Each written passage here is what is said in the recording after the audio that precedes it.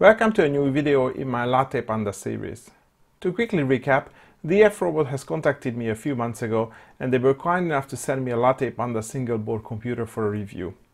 In my first video I did a review of the hardware and now I am setting it up for NodeRed home automation. I'm creating a playlist for all the LattePanda videos so you have all the information at the same place if you need it. As usual, links to pages, commands and everything you need is in the video description. I'm going to cover the following in this video. Fixing the resolution issue to increase the screen resolution to Full HD, set a fixed IP address for LattePanda, install NodeRed and some of the basic nodes, install Mosquito MQTT broker, set up NodeRed to use a self-signed certificate, user access to admin and a dashboard and also a static folder, and set up NodeRed and Mosquito to auto start.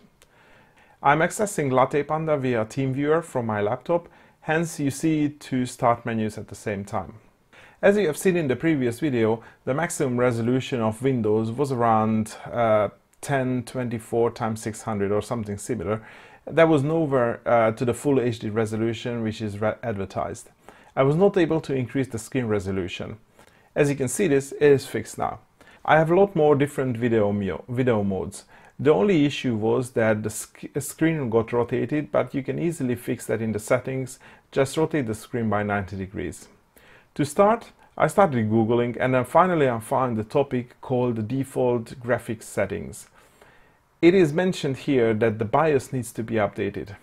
The GitHub page which was linked in this article had plenty of information how to get it done.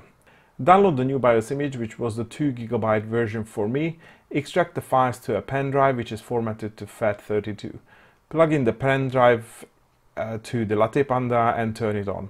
This will start the BIOS update process and finally you will be shown this screen that you can see in the GitHub page once the process is completed. Just unplug the pen drive and restart LattePanda. The new resolutions will be available. It is possible that the later new LattePanda models will be sold with the updated BIOS and these steps need not to be performed. Next, I wanted to change the default dynamic IP to a fixed IP. This is not strictly necessary, but if you plan to have devices connected to NodeRed, it will be easier if the NodeRed has a fixed IP. This can be easily done in the adapter settings and in IP configuration. Just pick the IP from your local subnet. My router is set up to only assign DHCP addresses from the 100 and 200 range, so I picked something below 100.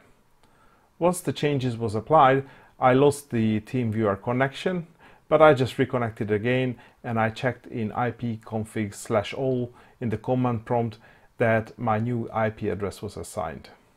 The next step was to install NodeRed. There is a fair amount of information on NodeRed.org how to install it. This is a straightforward process. You can see this happening in the background. I just followed the steps in the online documentation. This involves first installing the Node.js and the NodeRed itself afterwards.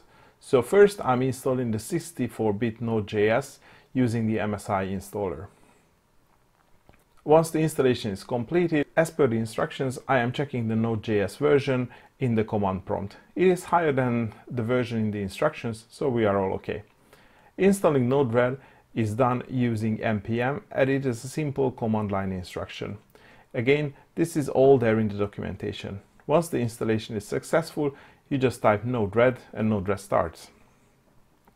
As you can see, I'm able to log into the admin page from my laptop. Or I should say I'm able to launch the admin page because there is no user authentication at the moment. So the admin works. I created a simple flow just to prove that the runtime works as well. Also quickly install dashboard, so I was able to create a small UI as well, just to make sure that the UI works. Next step is to make NodeRed auto start when Windows starts. There are a few options available here as mentioned on the website. First, I tried using the task scheduler as mentioned. It is a rather simple process, but I ended up ditching it and have gone for the second option. See both options and then you can decide which one works for you.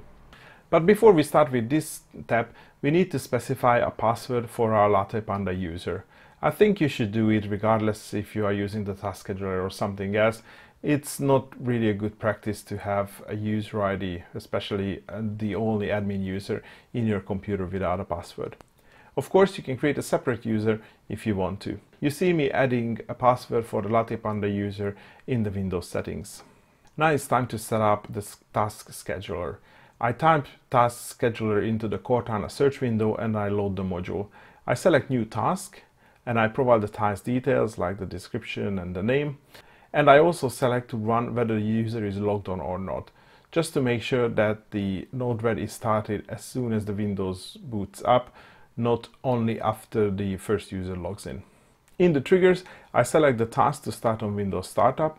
On the actions, I add the NodeRed command, which is in my case is in C, users, LattePanda, app data, roaming, npm, and node-red.cmd.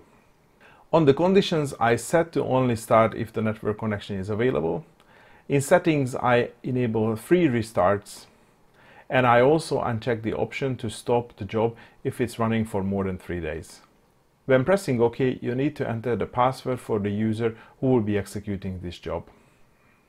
After this, the new task will appear under the task scheduler library.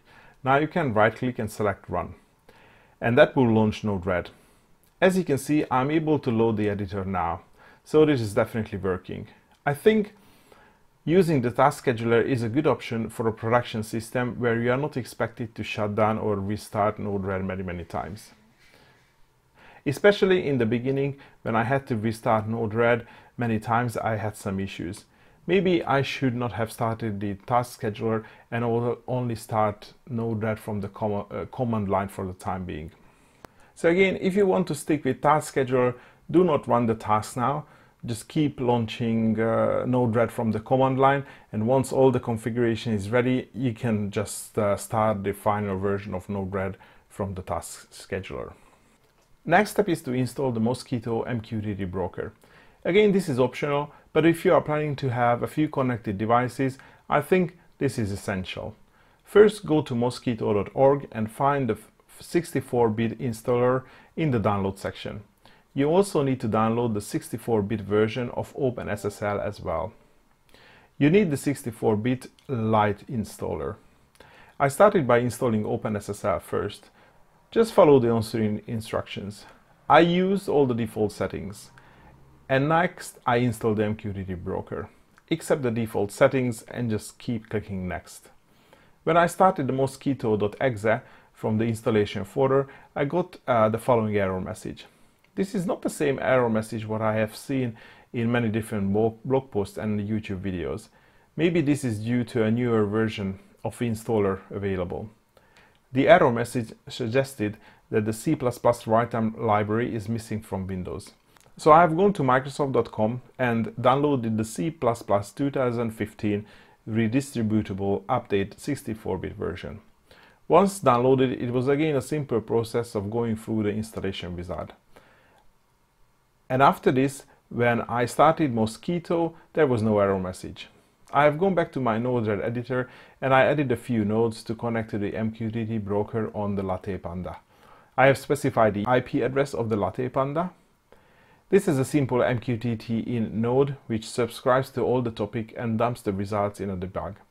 Once you compile the code, the MQTT node shows connected, so the MQTT service is running. I've gone back to the TeamViewer screen and stopped Mosquitto and entered mosquitto.exe install into the command line. This is supposed to install a Windows service that I can use to launch Mosquitto on Windows Startup. I have tried many different options, but it just didn't work for me. I was keep getting the same error message over and over. I also found the issue on GitHub on this, so I'm waiting for a resolution for this problem. I will deal with this problem in a different way later. By the way, if you start mosquitto.exe-v in the command line, you can see what's happening inside the broker. This is a good way of troubleshooting issues in the beginning. This way, as long as the program is running in the command prompt, the broker is up. Once you close it, the broker shuts down. The next step is to set up the user ID password for the clients to use when connecting to the MQTT broker. For this, start the command prompt again, this time as an administrator. Go to the folder where the Mosquito is installed. For me, this is C program files and Mosquito. Type the command mosquito_passwd, short for password, space -c space pvfile.conf, and finally a username. In my case, it's going to be mquser. When you press enter, the program will ask you to type the password for this MQTT user. You need to enter it twice. Once this is done, the user data is written into the pvfile.conf configuration file. Now we need to edit the mosquito.conf file. If you open it in NodeRed, it looks really rubbish. So I downloaded a third-party text editor called the TextPad, which can handle these type of text files, which only have a line break and no carriage return. At least I think this is the reason Notepad cannot load it properly. Just Google TextPad, download the installer, and follow the on-screen instructions. Open mosquito.conf in the editor. Here we are making two changes. First, uncomment the allo_anonymous true line and change it to false. Next, uncomment the password_file line and type your password file, which is in my case pvfile.conf. Now go back to my previous command prompt and start the broker with -c mosquito.conf-v parameters. As you can see, the log says that the config file is loaded.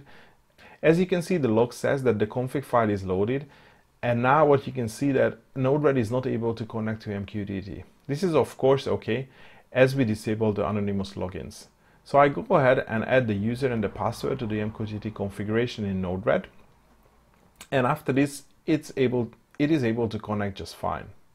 After this, I've also created a simple MQTT node just to make sure I can send messages in. I can also see that the message is being shown in the broker console in the command prompt. So our MQTT broker is working and user control is also set up now. This was the point when I started running issues with Task Scheduler. Even though I have selected the end task from the Task Scheduler, NodeRed was somehow still running in the background, because when I wanted to start another instance, it was saying that the port is still in use. Of course, I didn't want to create another instance, I just wanted to run NodeRed again. This is clearly a sign of another instance still running in the background. At this point, you can disable the Task Scheduler and then restart the machine and start over. So next, I started installing PM2. That will take care of auto-starting NodeRed when Windows starts. Start the command prompt and type npm install pm2-g. Wait for the process to complete. It will take some time. Next step is to tell PM2 to manage NodeRed.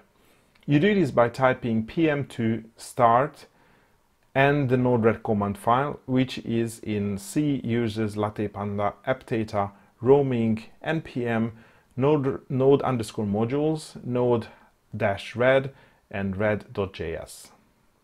Now you can see that NodeRed is added to PM2 list and it is online. Type PM2 save to save the settings. Now we have to make changes in the NodeRed.js file. It is in the C users LattePanda node-red folder. I bring this over to Notepad to edit. I create a new www.root folder in the NodeRed folder, and I also move a random image file to this folder for testing. Back in Notepad, I look for the line which says HTTP static. Uncomment it and specify the path of your www.root folder. You need to replace all the backslashes with normal slashes. Now it is time to restart NodeRed, which is very simple in PM2. Type PM2 stop red, and after that type PM2 start red. After this, I also type PM2 log red to see the NodeRed log. In the log, you can see that the HTTP static is created. From this point, when you reference any files in the www.root directory, you just type the file name after the HTTP, the IP address of the machine and :8080/ and the file name. As you can see, I'm displaying the logo.png in the browser, which I have previously copied into that www.root folder. This will be useful in the future, so you can integrate floor plans and other static images in your UI. Next step is to configure NodeRed to use HTTPS instead of the insecure HTTP channel. I don't have a properly signed certificate, so I will create a self-signed certificate instead. For this, I need to launch PowerShell as an administrator. It takes some time to load. Paste the following command into PowerShell. You will find this in the video description. This will generate a self-signed certificate which is valid for 10 years. Now launch Manage Computer Certificates from Cortana and find the new certificates that just got created under Personal/Certificates. Right-click, select All Tasks and Export. On the second screen of the wizard, select Yes to export a private key. Select the PFX format. On the next screen, select the password option and specify a password here. As the last step, specify the file name. I picked privkey for private key. Go back to your simpler command prompt and type the following command. This will convert the PRF format to another format that we can use in NodeRed. You find the command in the video description. You need to enter the password that you just set before. And now you can see that the privkey.pem file is generated. Now we also need to export a certificate as a certificate file. Just follow the steps shown on the screen. I picked the file name called cert.cer. Now go to Notepad, which is still editing the settings.js, and uncomment the HTTPS section shown on the screen. Update the file name to the private key and the certificate key file that we have just created in the previous steps. Just like before, replace all the backslashes with normal slashes. Also find this line which says varfs on the top of the settings.js and uncomment it. Save your changes and restart NodeRed by issuing pm to stop read and pm to start read. Now if I look at the log, it shows that the server is running on HTTPS now. If I try to reload NodeRed on my previous URL, it does not respond anymore. From this point, now we need to use the HTTPS prefix. Because the certificate is a self-signed certificate, you will get a warning from Chrome. Just click Advanced and proceed. With this done, we are almost done with NodeRed, but we have to make sure random people cannot access our NodeRed system. It is possible to add user authentication both for the editor and the dashboard as well. For this, we need to install a new component. Type the following in the command prompt: npm install -g node-red-admin and wait for the installation to complete. Now type node-red-admin space #pw.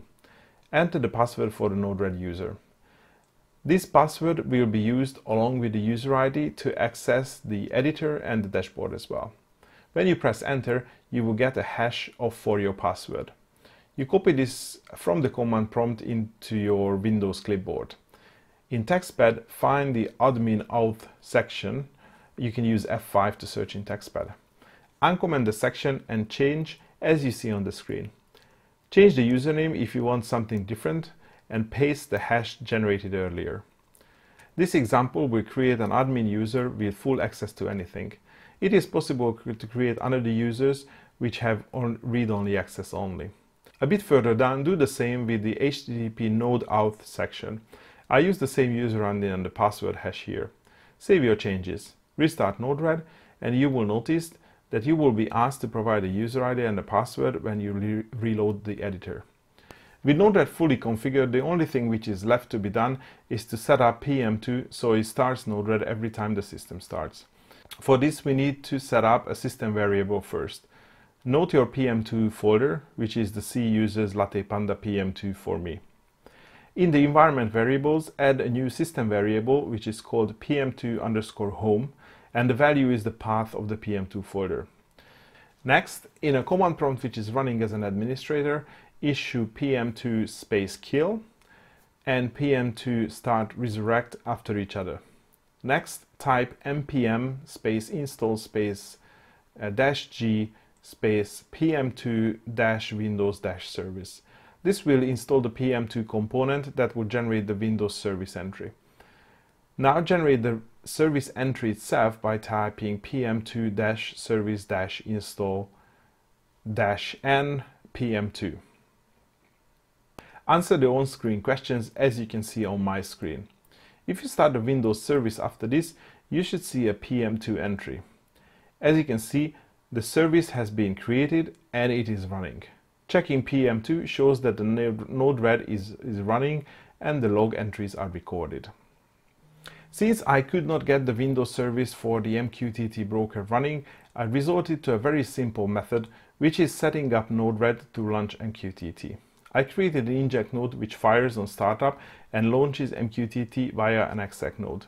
Here you can see an error under the exec node, but that is only because I triggered the inject twice. Since the instance of the broker was already running, the second instance failed. But regardless, MQTT broker is running now. As you can see, my MQTT nodes are connected. This simple flow will make sure that your MQTT broker is launched with NodeRed. I will monitor the GitHub issue, and if there is a final solution for the Windows service, I will definitely switch to that and post an update on YouTube. So this is where I am right now. LattePanda is running, NodeRed is starting automatically, MQTT is starting automatically. So I think everything is done what I wanted to do as like the first setup of a NodeRed system, which should be suitable for home automation. Of course, I'm pretty sure that there will be some new stuff that I want to add in the future.